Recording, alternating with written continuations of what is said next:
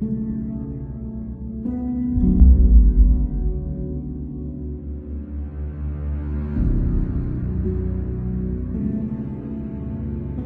hard to understate the importance of thumbnails when it comes to creating illustrations, creating finished images, working on our process, and refining and coming up with the best idea to spend our time on.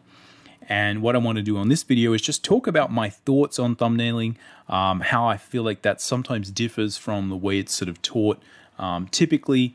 And again, my experience using thumbnailing and sketching, from drawing comics to doing professional illustration or sort of personal work, right?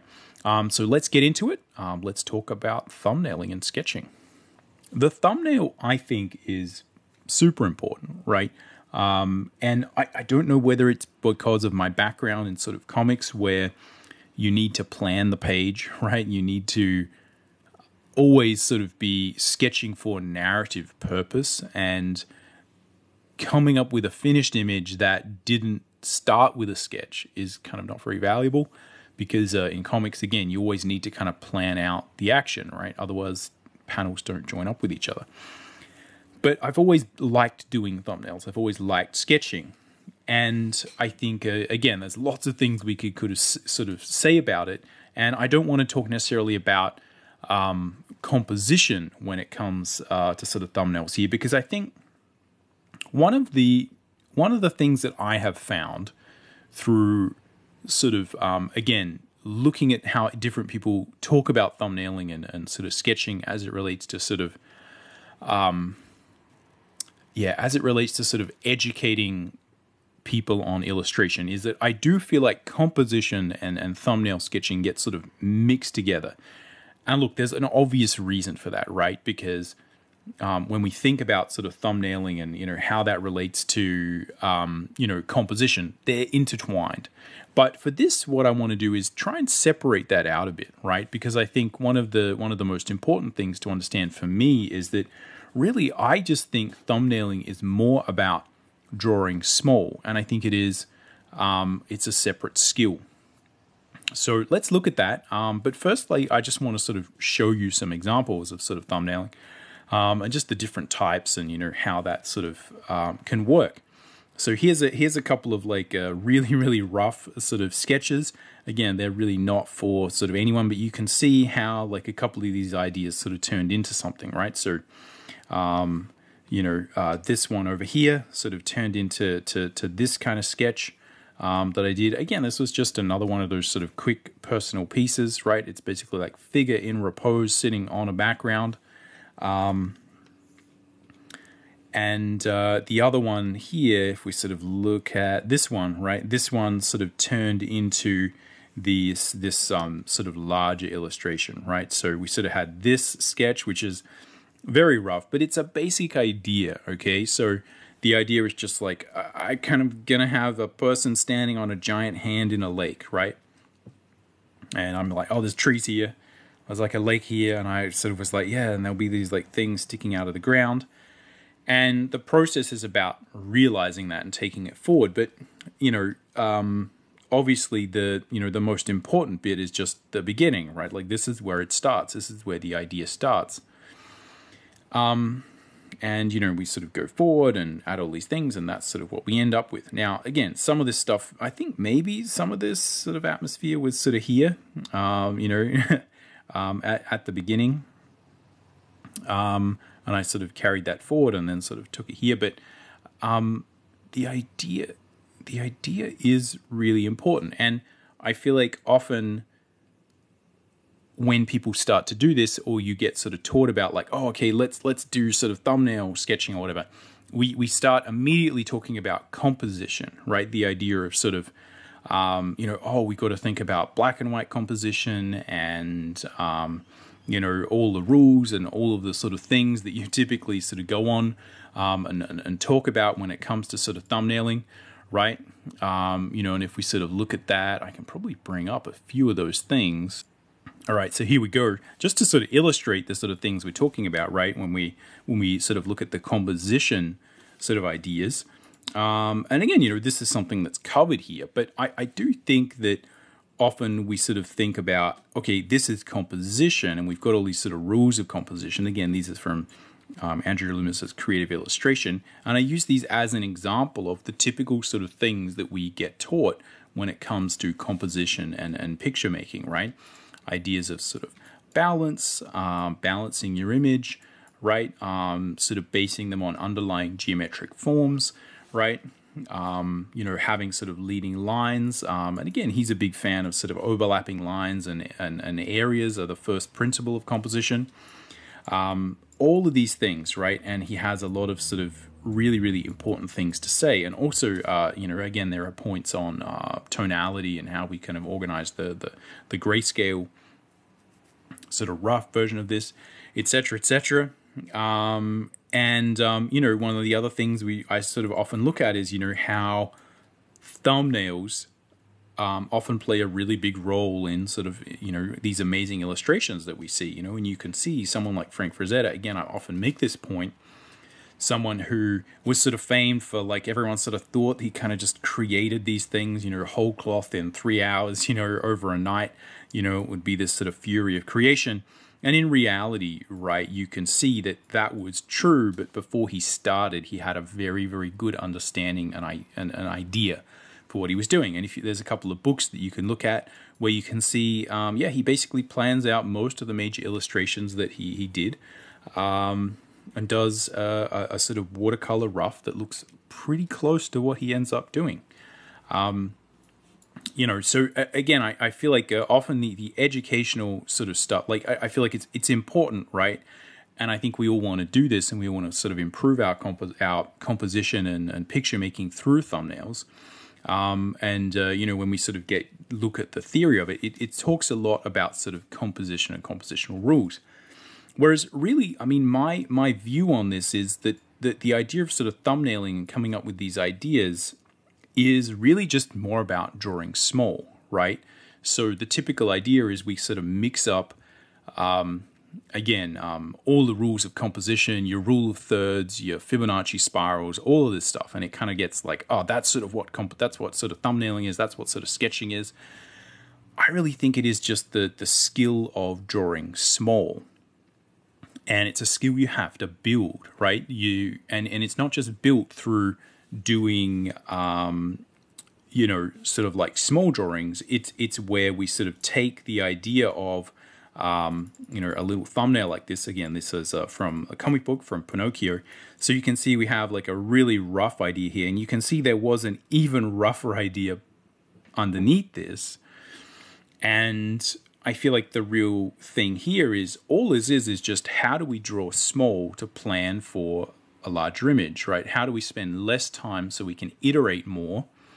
And I think often what's happening here is that we're just finding a way to draw quickly so we can solve problems, right? That's really all it is. And I think it's so important not to get caught up in like, oh, how do I become a good thumbnailer, right? How do I become a good sort of rough sketcher? It's like, well, just do a lot of it, but mostly think about how is this rough sketch that I'm doing going to affect the final image?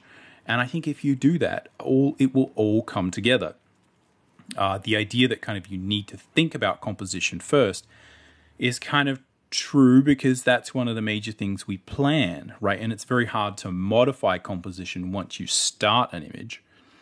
But in some ways, composition is just a small part of what we do when we come up with an image. And a lot of it is sort of learnt technically. Maybe you can do exercises, but should you be thinking of compositional rules as the first thing you do when you go to thumbnail or sketch? Maybe. But I think often other things that happen are we just kind of see images and you just do a little sketch of it. And if you've had enough experience going through the process, right, you can kind of tell whether or not that little sketch you're doing, which is based off the sort of image you've got in your head, right, you can kind of tell whether or not that's going to turn out, whether or not that is going to actually do what you need it to do.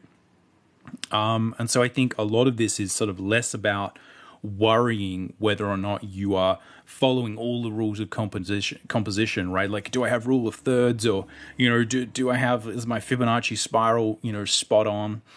Like where should I have the area of focus? Do I have a foreground, middle ground, background? It's like, yeah. You need all of that stuff. But I think at the core of it, all we're doing when we're thumbnailing is we're just drawing small, quick versions of what is in our head. And we're trying to select from those to see whether we can come up with a really, really cool, interesting image, right? That's really all it is. Don't get tricked by all this other stuff. You will do a better job of that the more you understand compositional rules, the more you understand all of those other things. But compositional rules are not what is really in it. Like no one cares whether you've got the compositional rules there or not, right? Like if you have an image and it's done well, people don't really notice. Certainly your lay person who's just viewing the image, they don't know about compositional rules. They don't care about that. They just want to see something interesting, right?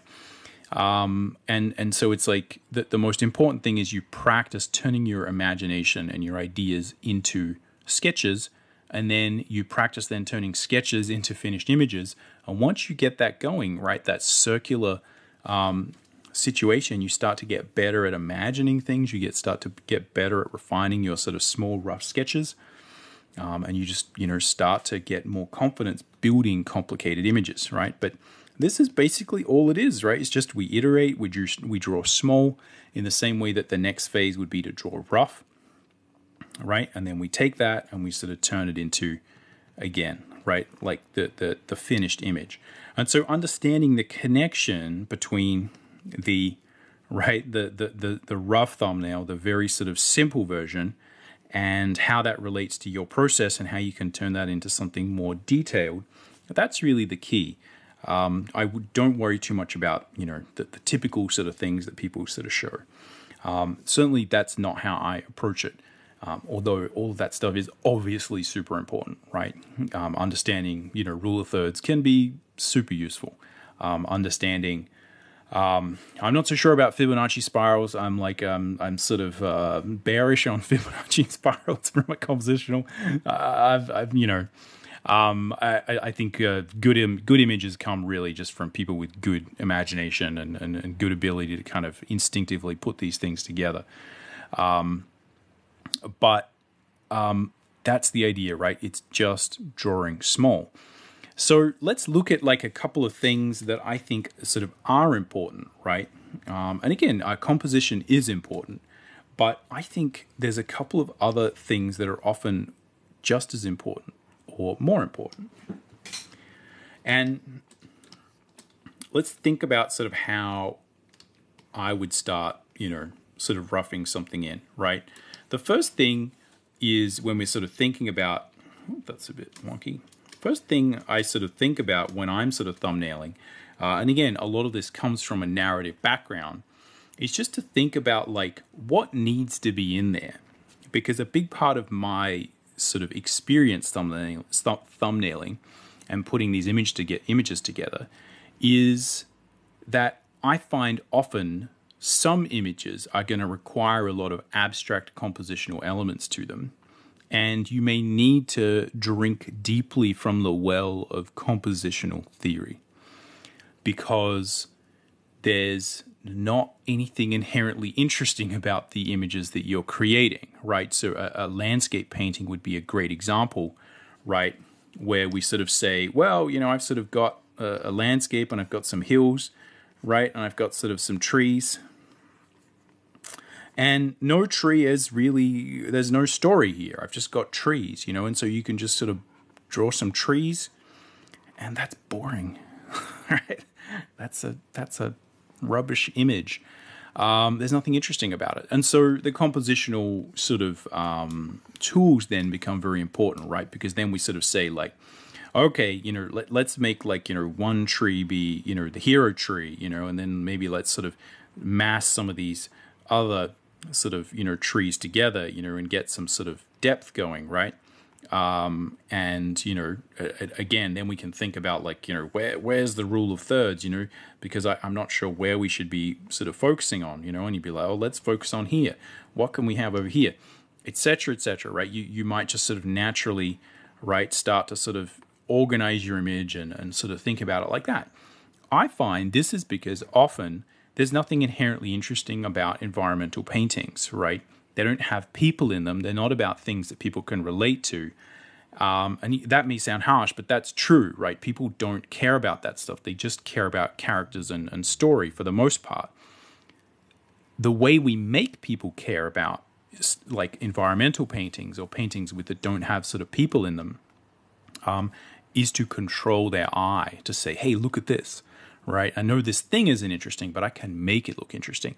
And the best painters and the best people who are good at sort of, painting tumble down barns or just landscape painters, they find a way to make that thing visually amazing, right? And they use all the tools and all the compositional tools and all the painting tools and all the lost edges and found edges, and the human looks at that and says, wow, that's really interesting, because it's just stimulating every visual nerve they have.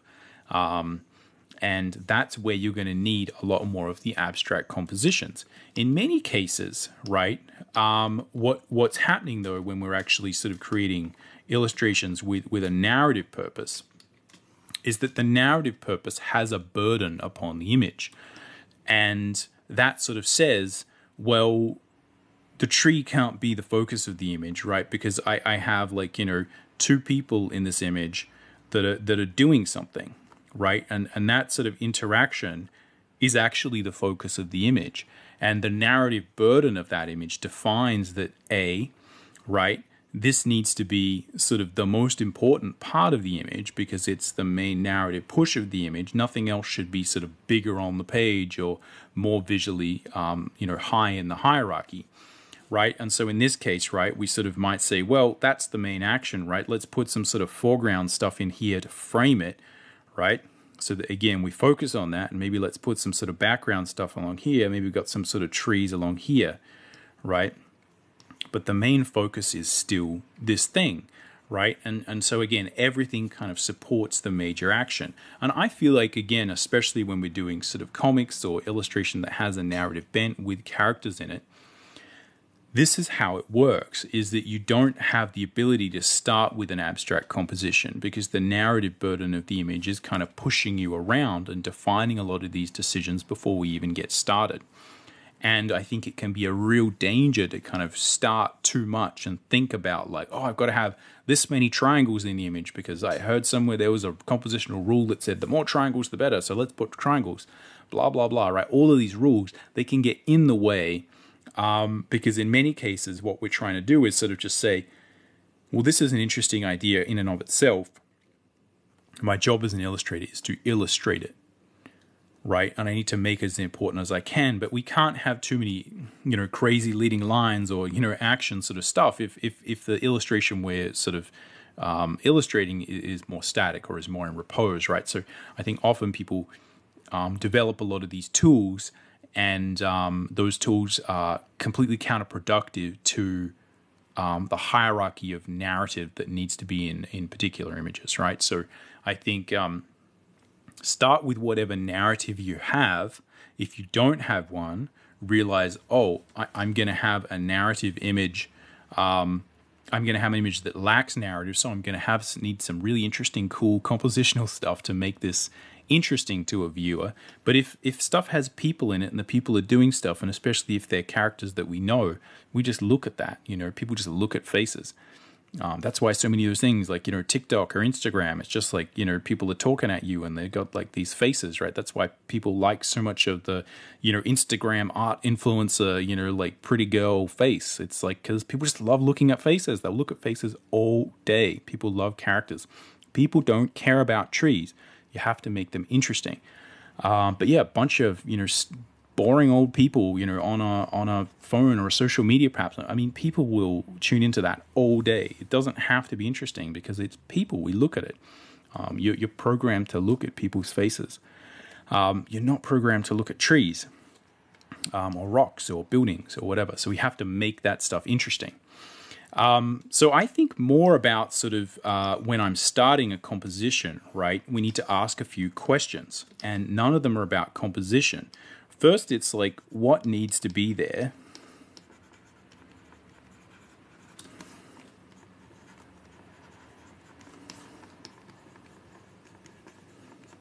Right? what needs to be in this image, and you know, what is the story.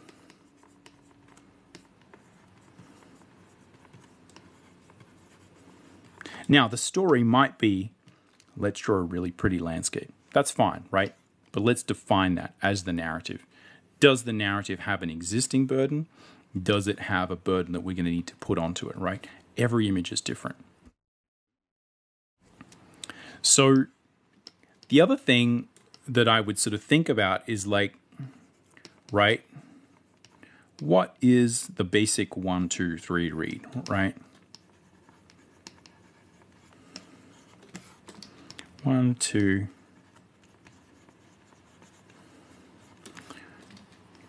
And that just means like,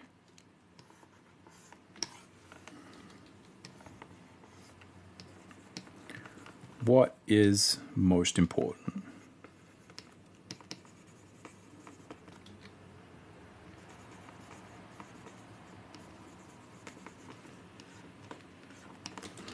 And I think we need to just ask these basic things, because in many cases, if we're sort of thumbnailing, a really good process that I think is good to start with is not kind of like, oh, you know, let's draw a Fibonacci spiral in there, and that's where I'm going to put. Sure, like you can do that. That doesn't work for me personally, though, right? If it works for you, like let me know how you use it. You know, I'd be super interested to hear. I know it works for people who are just creating abstract landscapes because they're like, well, I don't know where to put stuff. Let's put in a Fibonacci spiral first, and then like that's where my tree goes, you know, and that's where, you know, the branches will form an extra Fibonacci spiral in there, and then, you know, I divide that up by another by the axis of the thing, and that's where I put another Fibonacci spiral, and that's where my second focus goes. It's like that is completely, totally useless for most situations where you're creating illustration, because someone's going to be like, oh, it's about this character doing this thing, and therefore they have to be big on the page and are really important. And you're like, oh, well, I can't put in my abstract composition stuff.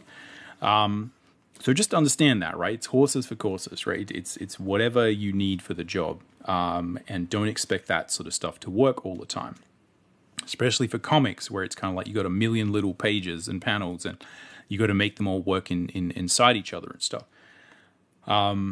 So this stuff is useful, but it's not something you want to sort of, you know, bet the farm on, right? So the first thing I think about is, right, like what is the most important thing?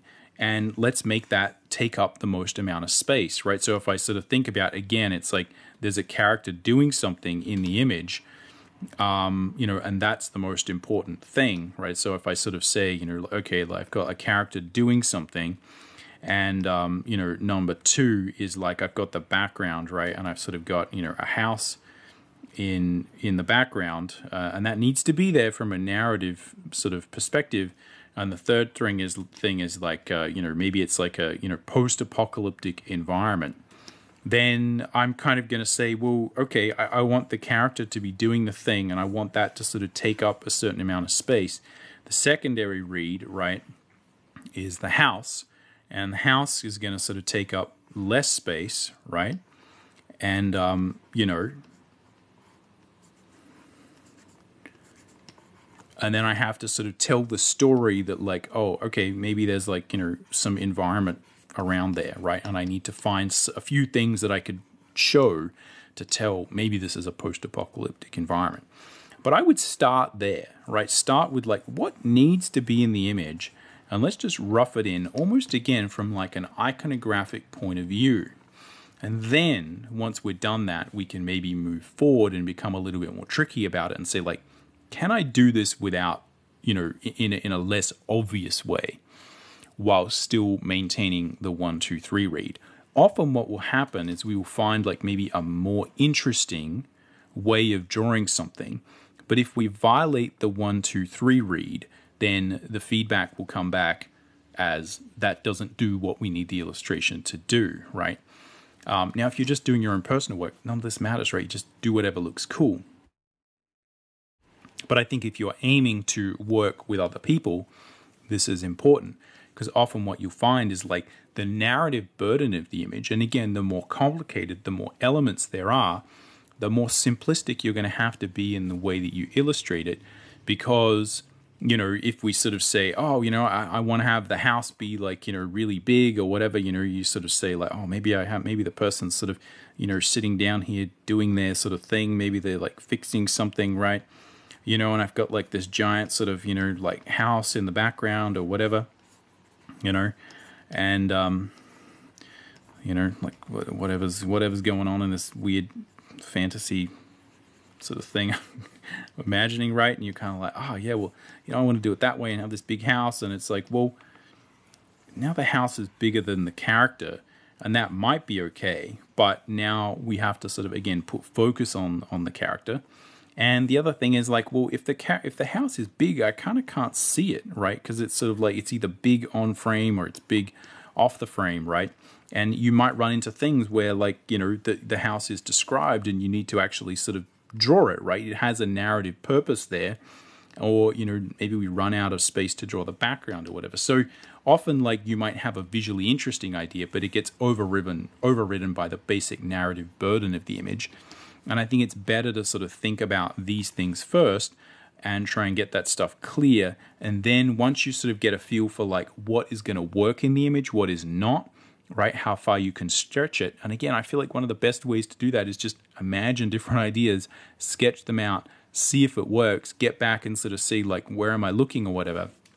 And once you kind of have a good idea of staging, right, of how you can stage an image and sort of stage the action, then you can go in and say, okay, can I make this look really interesting, right? Can I increase the abstract appeal of this image, you know, through lighting or creating dramatic shapes? And can I do that while enhancing the story, right? You know, so can we make, right,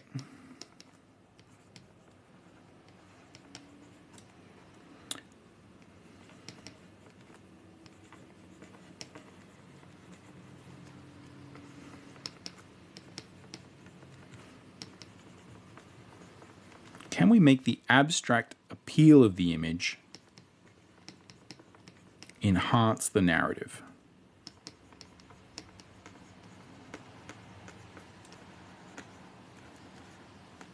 That is the question, because if we can't, then we kind of need to ditch it, right? Because the narrative of the image, I think, is always going to be the most important thing. Now, again, other people might be more interested in the abstract nature of the image. That's fine, but often what you'll find is those images don't have a high narrative burden. And that's fine, like that's sort of good. But I think from a skills perspective and like what we should focus on when we're dealing with thumbnails, I think this is the important thing, right? What needs to be there? What is the story? And what is the basic 1, 2, 3 read, right? These things are always going to be very important. And I think I'd first start by just like, again, I almost always do this. I'm just like, okay, what am I going to need there, you know? And it's almost like I'm just making the note. I'm like, well, I need a character doing this, right? I need this thing doing that. Like, how can I kind of fit them, you know? How can I fit them on the page, right? How can I... And these drawings are just like sort of me being like, how big could it be? You know, maybe they could, you know, both be really small on the page, you know. But again, you know, is that gonna enhance the narrative? You know, what's important here, right? Can I sort of work these things together? I think the idea of sort of thinking about narrative, thinking about staging, is going to be a lot more important than thinking about abstract imagery. And I think the process of sort of doing and coming up with like a good image that kind of does all of those things is very challenging, right? That's why it's a skill. That's why it's so important. Because, you know, the first skill, if we think about it, if we think about this as a skill, is, right, draw small. Can you do that? That's challenging. It is challenging to figure out, oh, how do I sketch little people and still make the action clear or whatever. The second thing, right, is sort of, you know, tell the story, right, and get the 1, 2, 3 read in there, right? So tell the story and have the major point of the story be the major point of the illustration, right? And 3 is like, you know, create